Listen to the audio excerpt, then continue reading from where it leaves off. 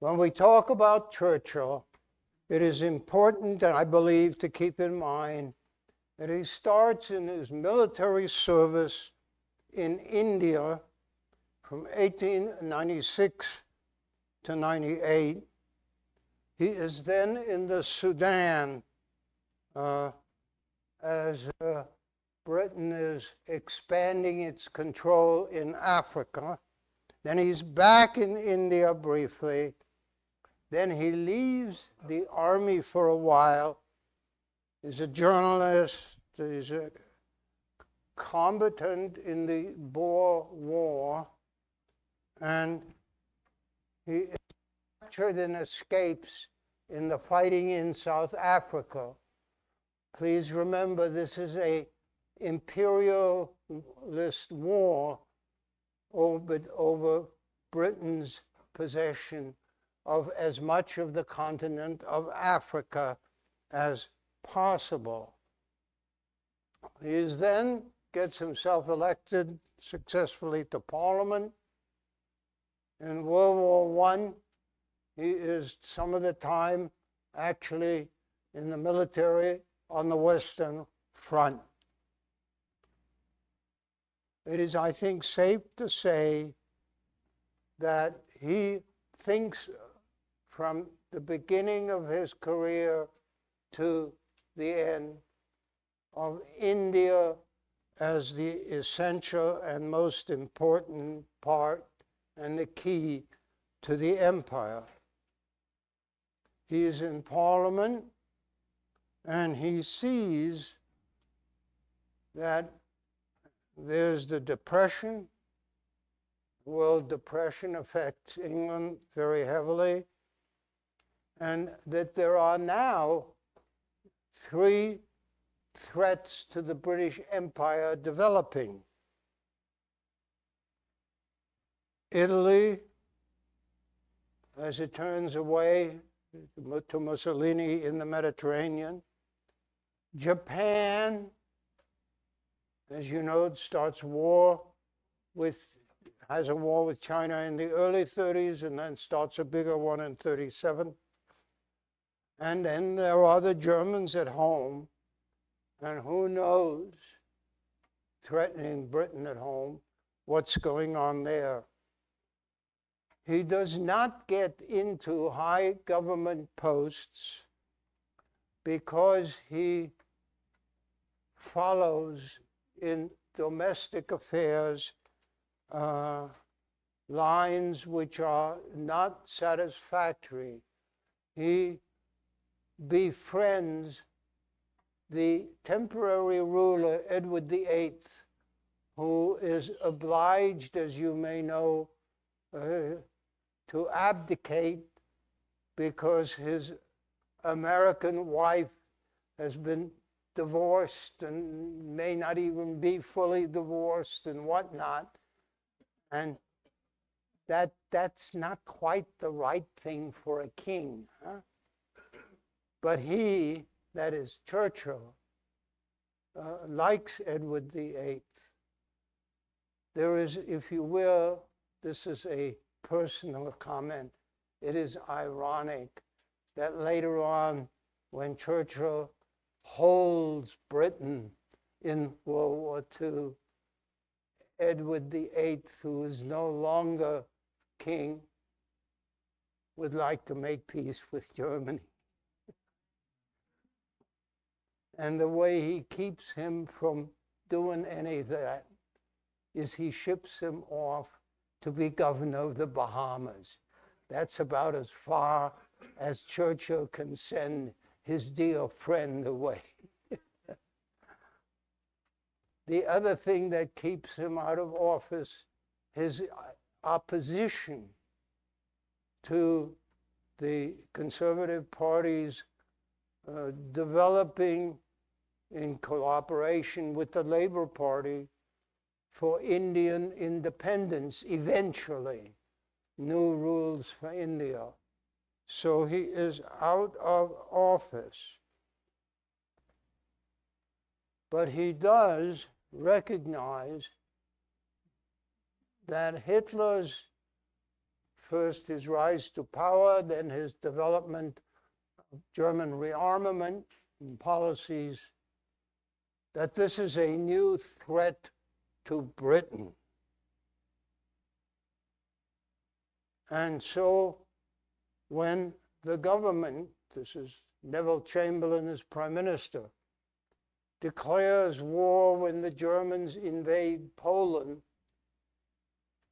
these earlier objections to his being in the government, Chamberlain overrules and brings him into the government as First Lord of the Admiralty, a position he had held for a while in the First World War.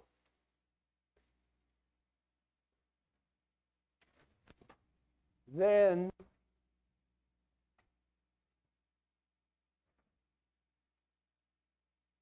as the Germans and Brits fight over Norway in April and May of 1940, there is the ironic development that the loser wins.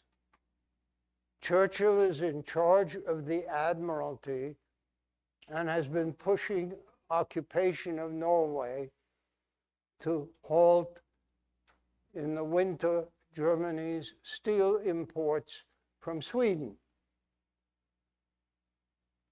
In the summer, they come from Sweden through the Baltic to Germany, but in the winter, the Baltic is frozen and the steel is shipped to Narvik in Norway and then by ship to Germany.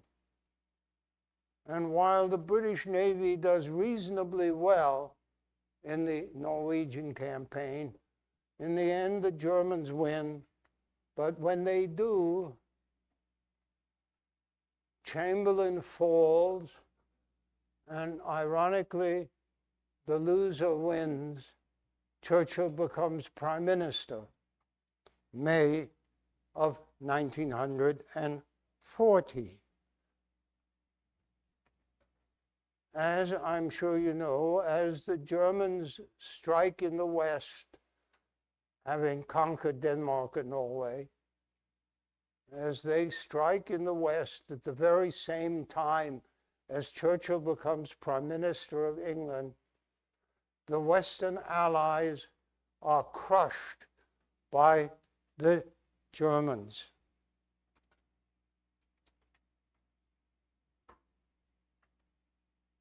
France,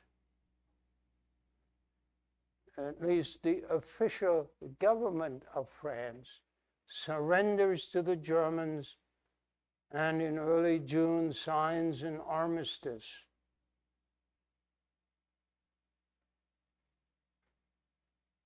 But Britain doesn't. And if you look at this for a moment from the German point of view, if you're at war with Britain and France and you've crushed France, obviously now it's Britain's turn. And they plan and prepare for an invasion of Britain.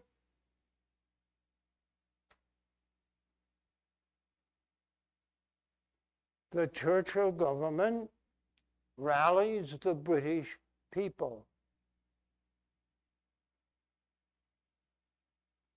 The Germans lose the decisive battle of the Second World War. It's usually referred to as the Battle of Britain. Churchill's predecessor as Prime Minister, Neville Chamberlain, has gotten Britain's fighter forces built up and the electronic control of that fighter force set up so that the Germans can't make it. They lose in the air, and they also lose in another way that isn't mentioned in quite the same context, but in my opinion at least belongs into the same context. And that is the effort to destroy British morale by bombing London and other cities.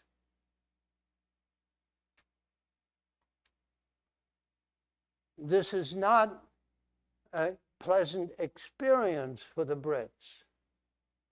I mean, I was in London at the time, and it's no great fun spending your time in the air raid shelter, or as I did, wandering around and looking at, in the little parks in London, the crews that controlled the barrage balloons that forced the Germans to be up high. But the notion that this would destroy the British public's support of a continued war effort against Germany turned out to be a complete miscalculation of the Germans. They, in other words, not only lose the technical military part of the Battle of Britain, but they lose what they had hoped to attain as a political advantage from what is frequently referred to as the Blitz, the lightning, the bombing.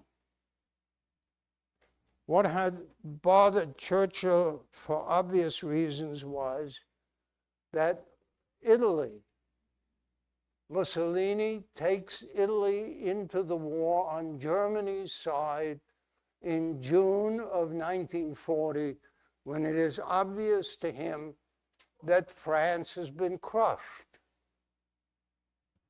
And what that means is a practical sense, from Churchill's point of view, that parts of the British Empire are endangered. To begin with, Mussolini wins the only victory that Italy wins in World War II. They managed to conquer a tiny piece here. Somalia, this area, had been divided. The Italians got the majority of it. The Brits got a little piece, and the French got a tiny piece of Somalia.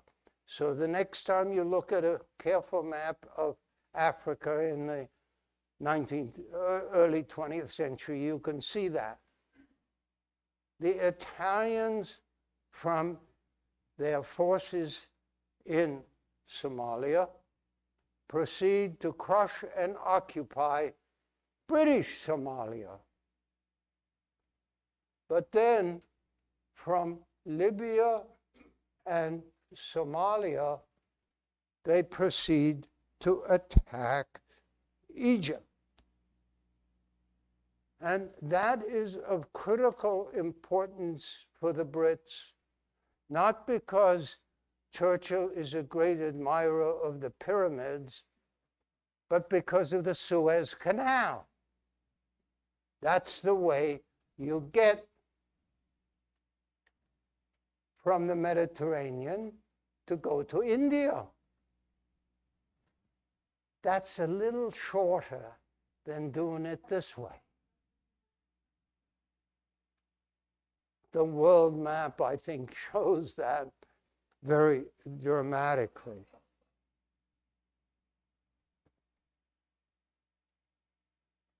The British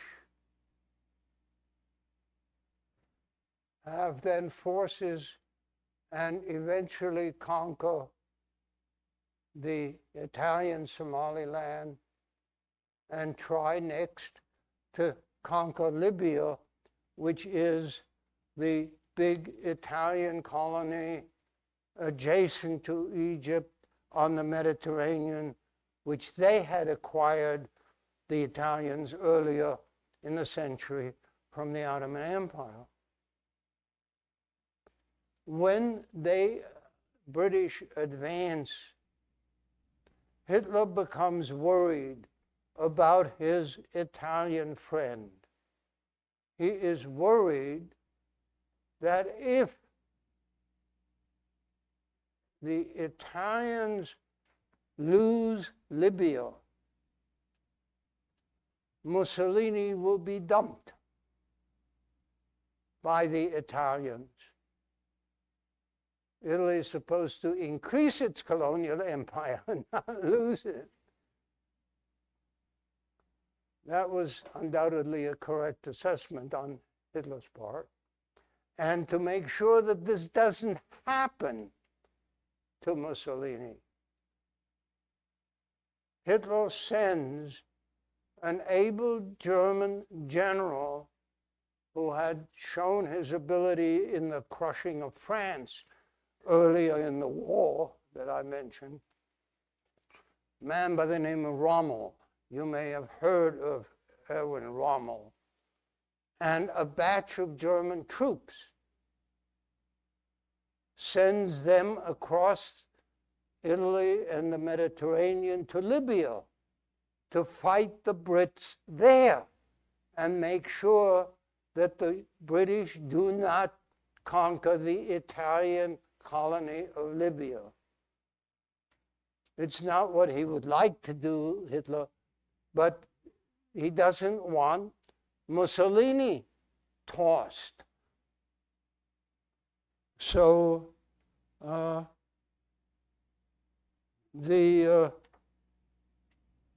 Brits, although they have at one point diverted some forces to Greece when the Italians had attacked Greece, but there the Germans in the spring of '41 bailed them out, as well as I said, sending troops to North Africa.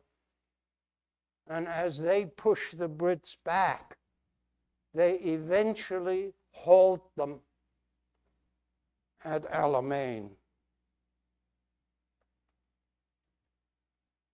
As we have gone through this earlier today, the Germans, when they've gotten things in the Balkans straightened out, then troops sent to protect Libya, invade the Soviet Union in the summer of '41.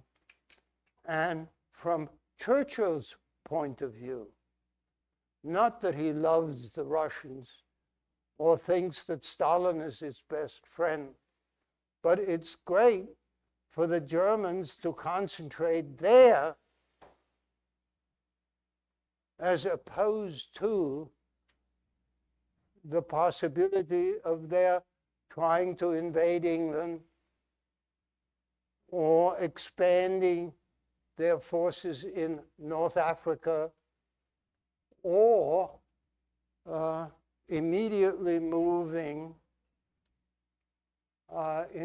from Southeast Europe into the Middle East. It's nice of Adolf to attack the Soviet Union, and it is under these circumstances that Churchill does what he can to help the Soviets. As I have already mentioned, the Brits and Russians jointly occupy Iran, so that while some of the aid is going up here, as I've already mentioned, some of it goes up the Persian Gulf here and to Iran, across Iran, trains, and then the Soviets can take it by train wherever they think it should be. And as I have mentioned, the series of convoys goes from Britain up around here to Murmansk, the port that the Germans were not able to take. They tried several times. The Finns had come into the war against the Soviet Union on the German side to reconquer what they'd had to give the Russians at the end of their prior war, and maybe a bit more. But the combined German-Finnish forces fighting to get toward Murmansk, ironically, I think as a historian, get stopped at Zapadnaya Ruta, which is where the Germans had that naval base that Stalin had provided his dear friend that I mentioned in my prior lecture, so that Murmansk and even further Archangel remain important ports on the Arctic Ocean under Soviet control during the whole war. Okay, that the Germans try and the Finns try, but they never get it.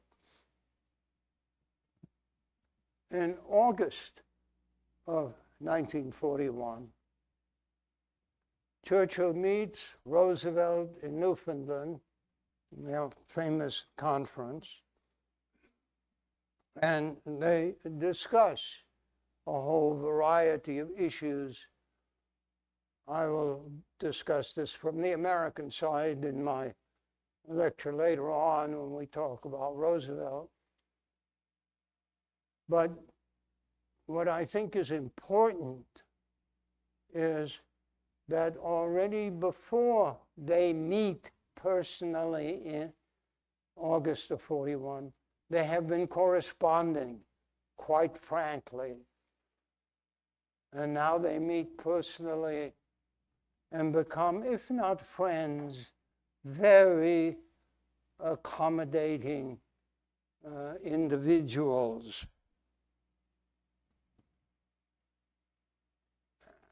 I will go into this also when discussing Roosevelt, but as I'm sure you know, in December of 41, the Japanese attack Pearl Harbor and bring the United States into the war. Churchill immediately comes to Washington, and there is a series of conferences between him, his military advisors, and Roosevelt's military advisors. And what is important, most important, I think it's safe to say, to Churchill, is for Roosevelt to maintain a position that he had earlier, when this was theoretical, has always held. Europe has to be ahead of East Asia. And if Japan goes to war on Germany's side, Europe and Germany must still be the priority for Britain and the United States. And it should not be difficult for you to understand that after the Japanese attack on Pearl Harbor and then attack on an invasion of the Philippines, which are still an American possession, that under those circumstances, Churchill would be worried that the United States will concentrate on beating the Japanese, although the Germans have declared war on them.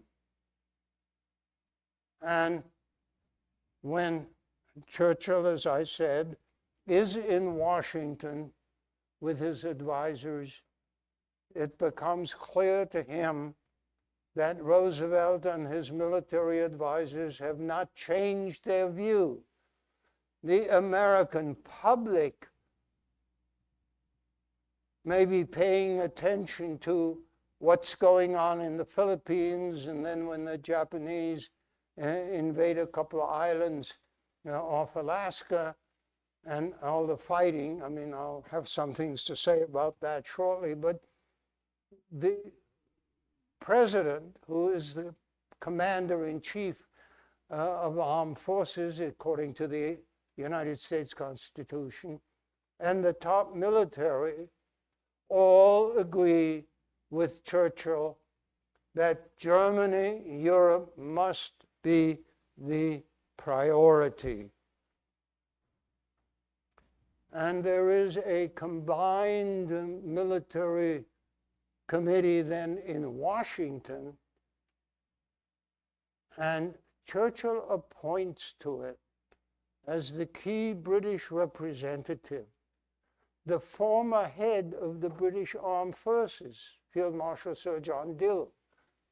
And Dill turns out to be very good at this, gets along marvelously with the Americans. In fact, he gets along so well with them that when later in the war, near the, I think it's late 44, he dies, he is buried in Arlington National Cemetery, something which does not happen normally to British field marshals. And since they get to have a horse, the next time you go to Arlington, you will have no difficulty finding Dill's grave. He's on a horse. It's one of these unusual things that the Americans do to honor him. Now, the Americans are planning and hoping and pushing for some invasions for the European plan.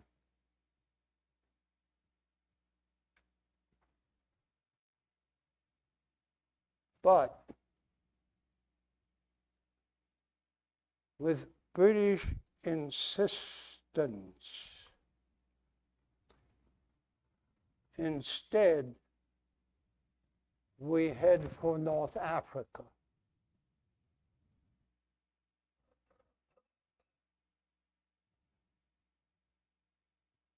The only thing that can be done with the cooperation of the British for an invasion is what is at one point called gymnast, but then eventually torch. That is to say, an invasion. Let me see just a minute. An invasion, not in Normandy, but on the African coast, Vichy French territory, to clear the Mediterranean, where Italy, which owns Sardinia and Sicily, which is in occupation of much of Greece, had in April of 39 occupied Albania, and is at least in control of substantial portions of Yugoslavia. Keep in mind now that from the British point of view, this is the important thing here. The Suez Canal, and they've been holding at Alamein. And so what you have starting in October, November of 1942, a British advance westward, and a British landing here, American landing there, to clear the Axis out of North Africa. And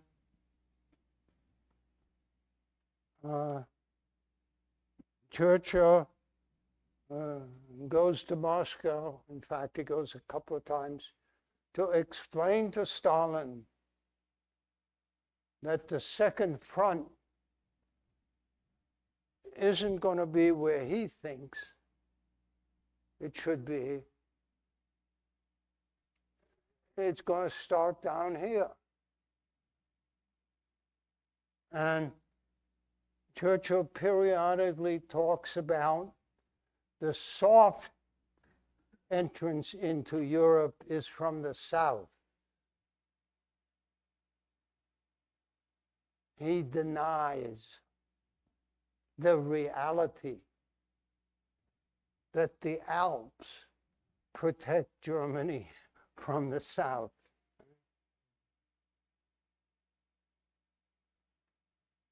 But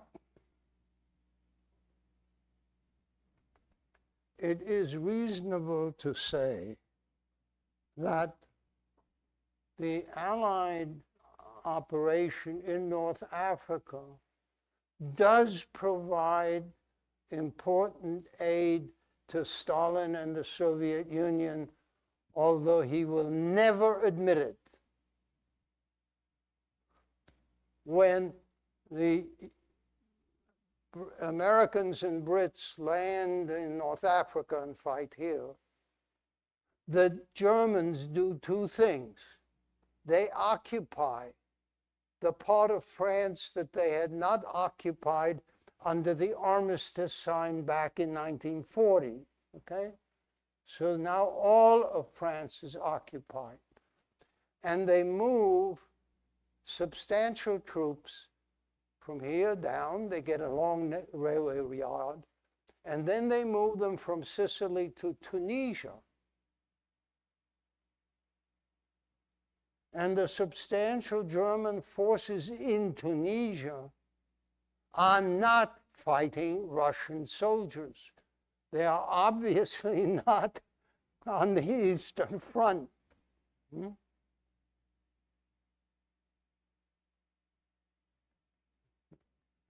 And they fight, and the Italian forces that have been in Libya are being pushed back. By definition, they end up in Tunisia, okay? So British and American forces are fighting the Germans and the Italians in Tunisia until early May of 1943. And by definition, when the Axis forces surrender, several 100,000 of them, none of those German soldiers in that will ever fight on the Eastern Front. They are in POW camps. And what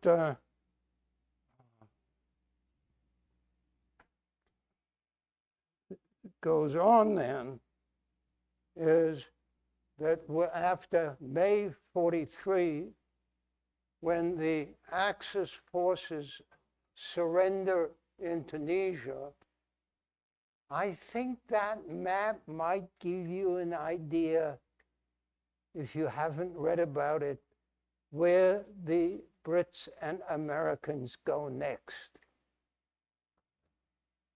Sicily is a little more convenient than Normandy. So with Churchill still emphasizing steadily against the Americans, the south of Europe, in July of 43, the Allies land in Sicily and fight and eventually push the German and Italian forces up, and in the process, Mussolini falls, but General Badoglio becomes the head of the active government in Italy. And in the fall, in September, Italy surrenders. But the forces that the Americans and Brits fight, first in Sicily, and then when they land here, just not far from Naples at Salerno, these are German forces. Whatever one wants to say about this, the reality is that the Western Allies are fighting the Germans on land.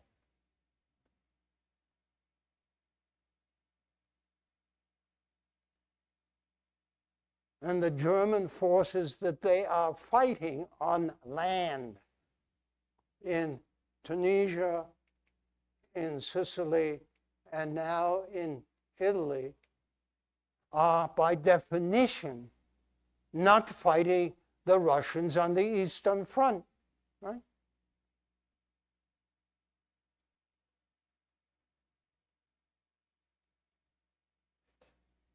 The pushing so hard in the Mediterranean also produces, in the fall at Churchill's insistence, landings on the Italian islands, the Dodecanese in the Aegean. But the Germans there beat them. It is the last German victory of the Second World War. Of getting into the rest of Europe from the southeast failed.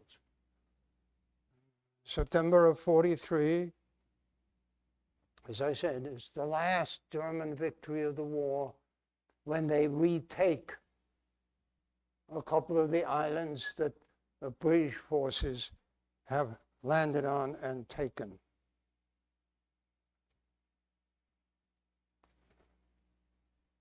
At the end of November of 43, Churchill and Roosevelt and Stalin meet in Tehran, which on this map would be around here, because Stalin would not meet them earlier, will not meet them anywhere.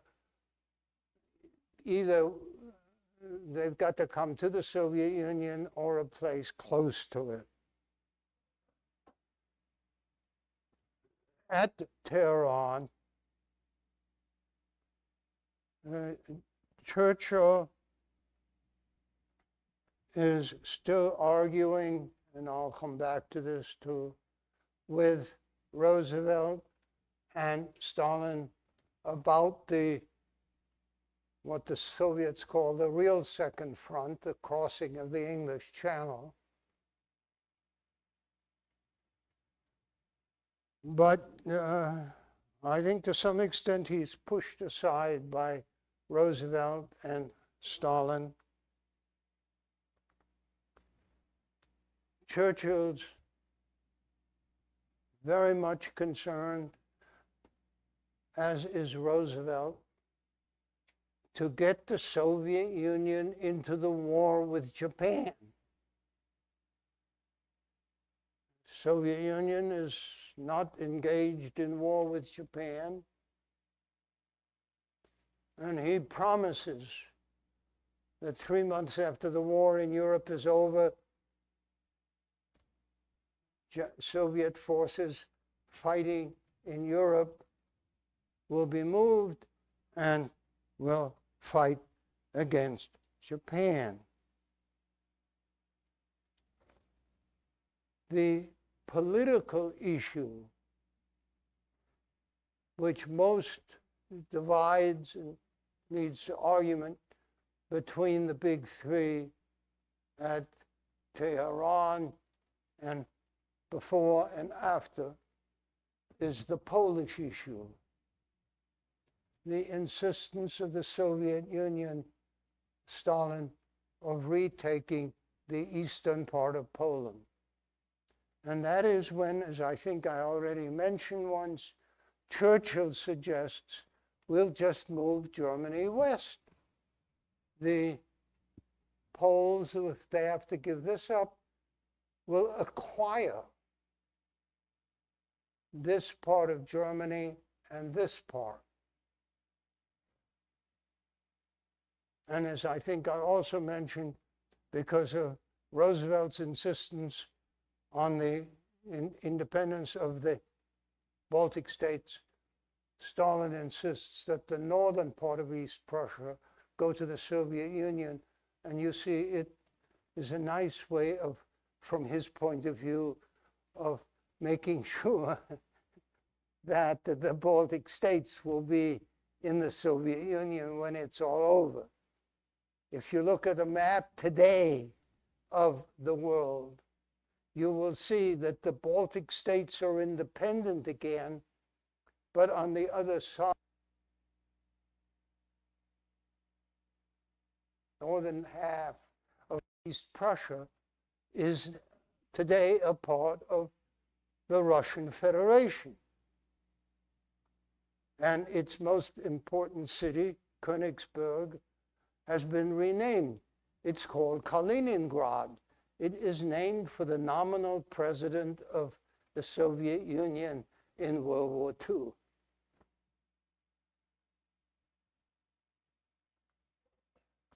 Now,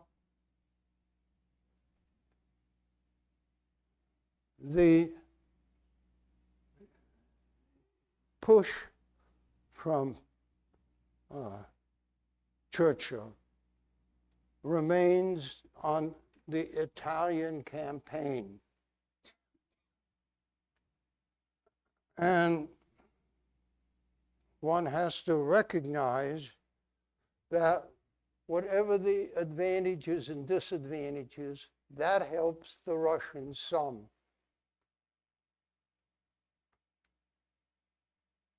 The insistence on landing in Western Europe is reinforced at the Tehran conference.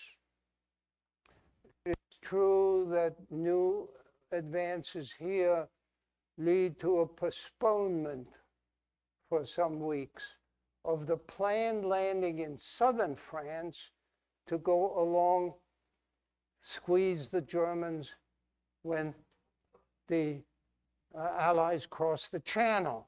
You can see that. But that operation, though postponed, does take place. As I do not have to tell you, the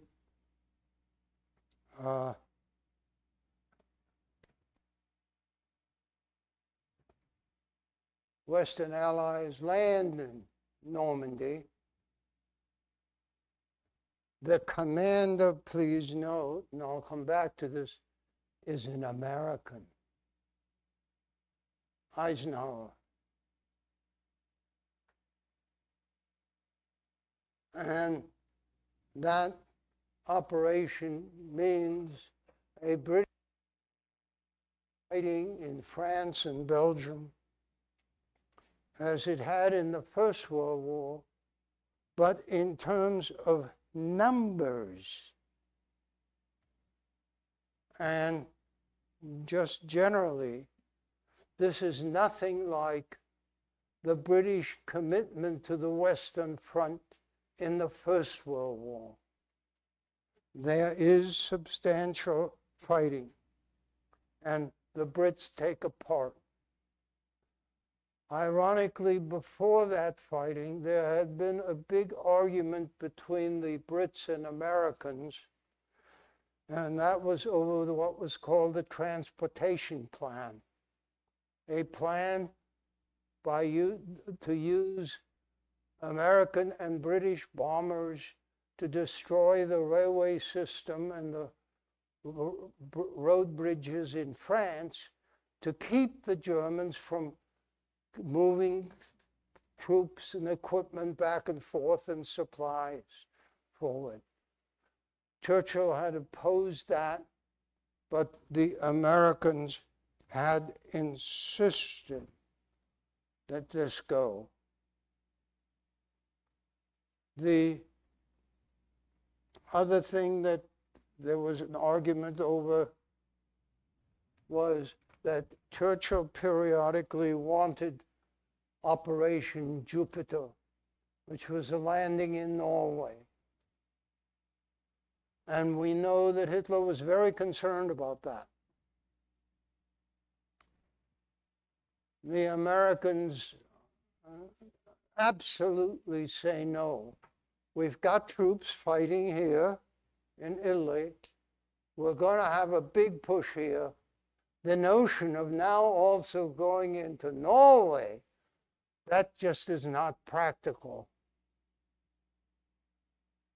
The threat, however, means that the Germans have to be ready for an invasion of Norway.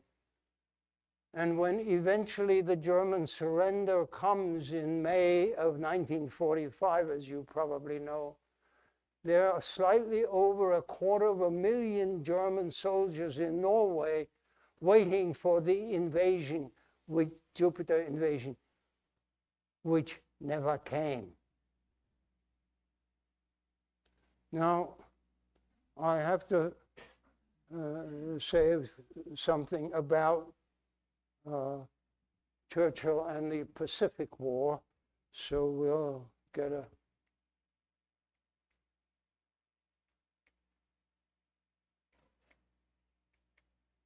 world map.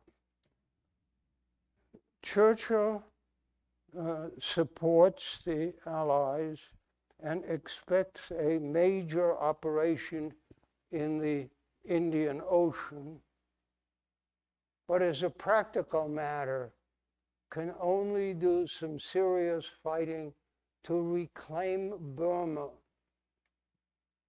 And that is important for two reasons. The main one from the American point of view is that this is where supplies go to nationalist China, fighting the Japanese, and therefore keeping lots of Japanese troops busy on the continent and not able to fight against the Americans on islands in the Pacific. The other aspect is, from the British point of view, Burma borders India. And when the Japanese at one point tried to use it for an invasion of India, and with a minimal cooperative army of Indians under General Bose, the fighting at Kohima is bitter.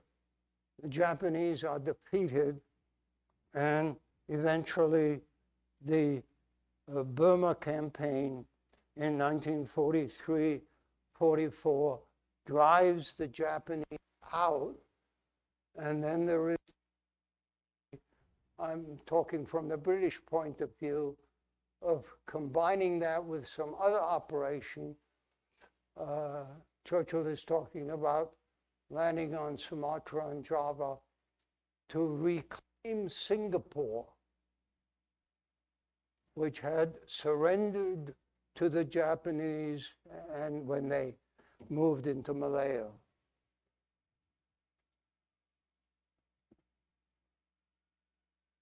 As you can see from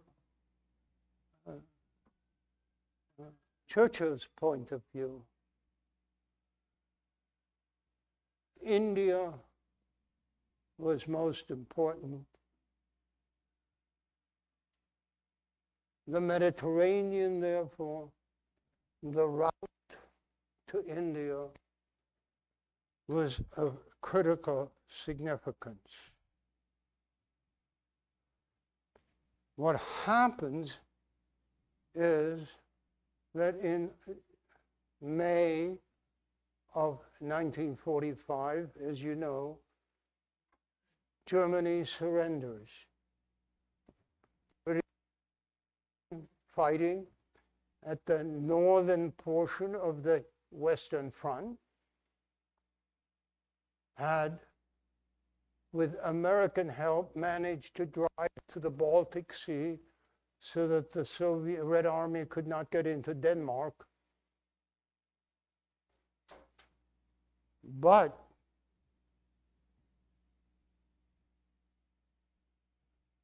with that part of the war over, the Brits, who had not had an election since 1935, figure they need to have one. So that on the one hand, the leaders in Britain and the United States are pretty sure that the war with Japan will last at least into 46 and possibly into 47.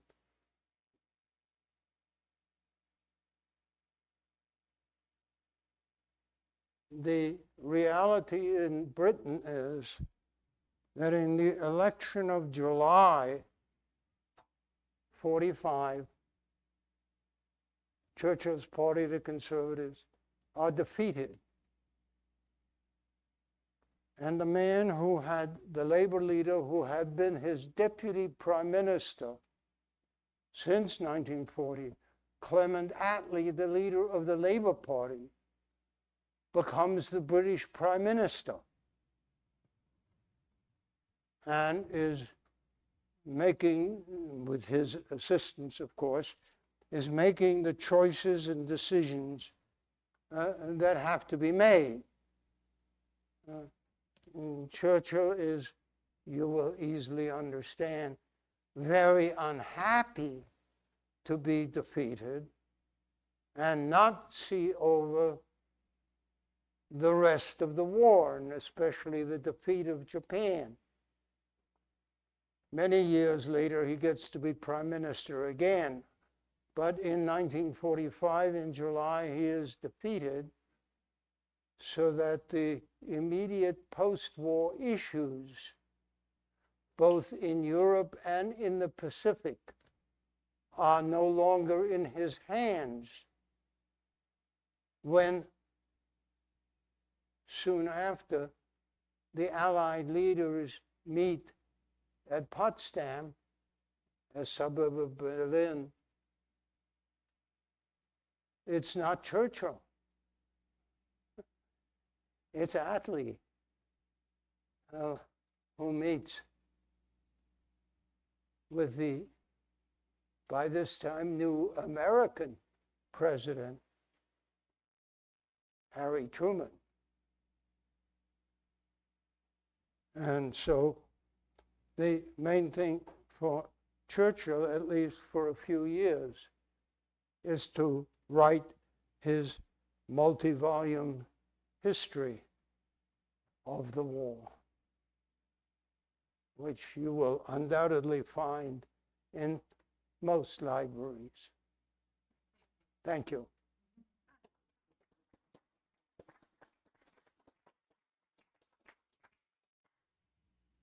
Okay, we're going to open the floor again to questions, comments about the Churchill. Any comments? And also we'll watch online for those who want to ask a question. I'll start here. Bill, we have a question. In the first face-to-face meeting between Churchill and Roosevelt, was there any discussion? What was the discussion about the future of the British Empire? While Roosevelt was very strongly opposed to colonialism, as most Americans were, he was very careful. And he wasn't going to raise those issues with Churchill, knowing how devoted to the empire Churchill was. there are arguments, but not over colonies. So just about Churchill's leadership during the Battle of Britain, which he had just become the leader.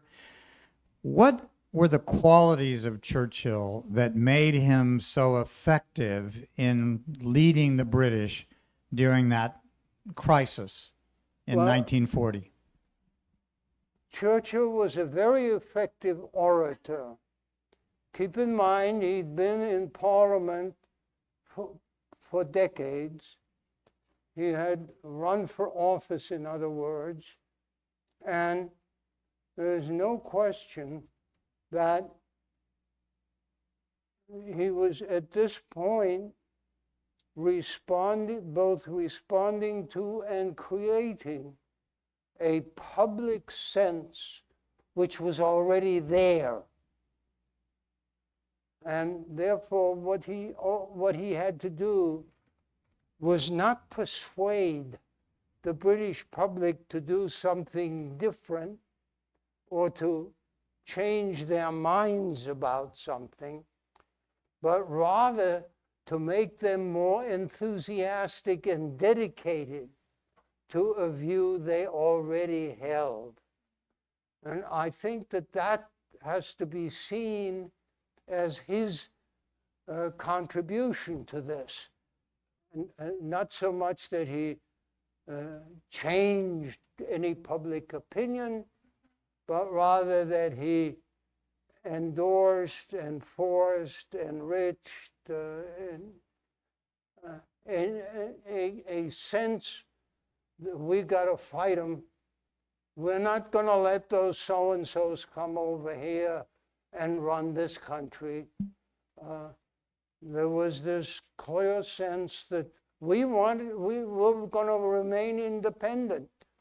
And the French, with whom, after all, most of preceding centuries, the British had fought against France. Okay? They collapsed in no time at all. Well, that just tells you what the French are like. So, but we're not going to give in to these guys. And the things that were done that sort of the ordinary person saw, that is, that street signs are taken down. So if German parachutists can't find their way, that there is strict rationing because there has to be, that everything is blacked out. Those things don't need, the Brits don't need persuading. What they need is encouragement. Mm-hmm. And that Churchill most certainly provides. So maybe a great leader is someone who articulates what the population already feels. Yeah. I have a couple of questions. I'm going to come here and then back. Could you comment briefly on Churchill's effect on American morale? Well, Churchill's effect on Americans was, on the whole, positive. Americans saw him as a good leader, as a man who stood up against the Germans and after they attacked against the Japanese. And if he had some odd ideas, well, that's characteristic of Brits. He doesn't have those more than anybody else. So on the whole, public opinion in this country was positive towards him. I think it's safe to say. It's interesting, both the Americans and the British had this contradiction of maintaining empire or control over non-white people. At the very time they're arguing for freedom, Churchill is arguing for imperialism. So I think there's a tension there, right? Is that sort of, yeah. Anyway, let me come back here. I think we have a question. You mentioned that Britain wanted to have an invasion of Norway, and Germany was afraid of that. They left a lot of troops there. What's the military rationale for invading Norway at that time? I'm sorry, just a second. Let me get this up. I'll sit down. What is the question? The question is, Churchill has advocated the invasion of Norway, and the question is, what would be the military rationale for invading Norway? The military is the same one why he had been interested in that in 1939-40, is to keep the German submarines in the more difficult situation. But most important was that German military industry depended on steel imports from Sweden. And while in the summer, those imports were shipped from a Swedish port, Luleå, to Germany across the Baltic, in the winter, that was frozen, and all the iron was on a train to Narvik, where it was put on ships, which then went along the Norwegian coast into the North Sea and to Germany. And so that looked to Churchill, as it had to others, as a good way to hurt Germany. It was not that he wanted Norway made into a British colony or anything like that. This was a military matter. Furthermore, there was, from his point of view, one practical military aspect, and that was in helping the Soviet Union by sending convoys to Murmansk. That would be a lot easier if you did not have to worry about German warships and airplanes in Norway, in Norwegian airports and shipping ports that interfere with and sink British ships. So from that point of view, Norway was very important potentially. And as I mentioned earlier, the Germans knew how important that was and had something like 260,000 soldiers up there just in case they were needed. Okay, I'll come over here. I guess if you were a German soldier, you'd rather be on the coast of Norway than in Stalingrad, right? Was Macmillan forced by not Macmillan, was Chamberlain forced by public opinion to bring Churchill into the cabinet?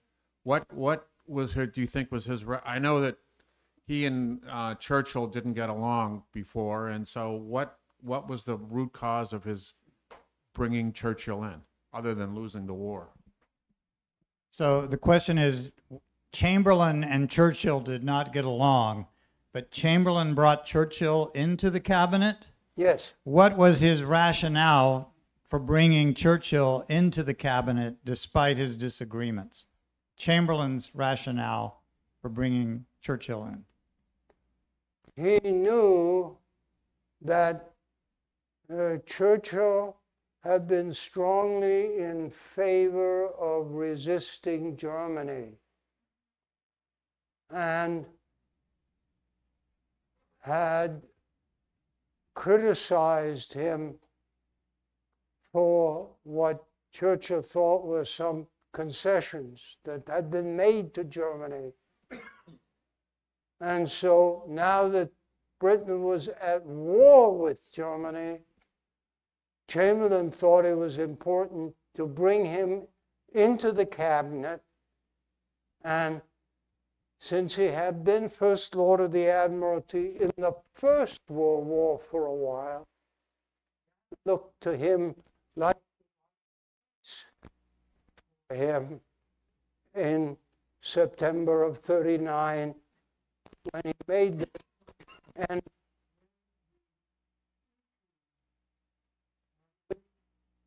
Churchill had differed with his colleagues in the Conservative Party. That is to say, the future of kids were not active issues once Britain went to war.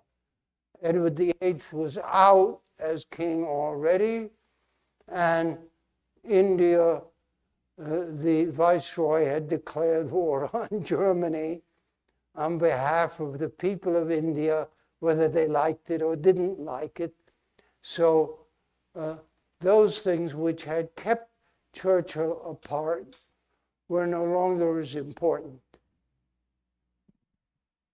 So someone asked earlier about whether Stalin was a better strategist than we might imagine.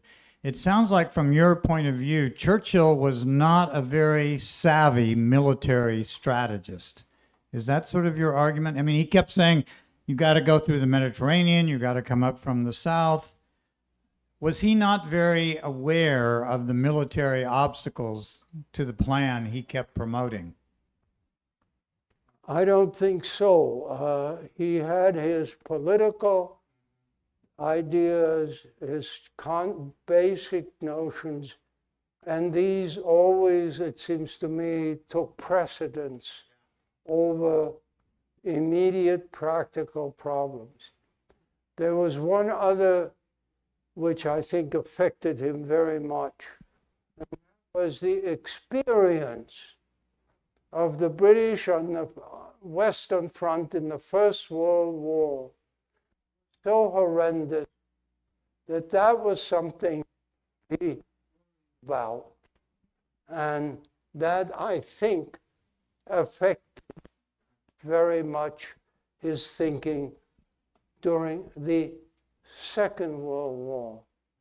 In this regard, I would suggest, come back when we talk about Roosevelt, is the exact opposite of Roosevelt's view. He is vice president, and because he'd been on the Western Front.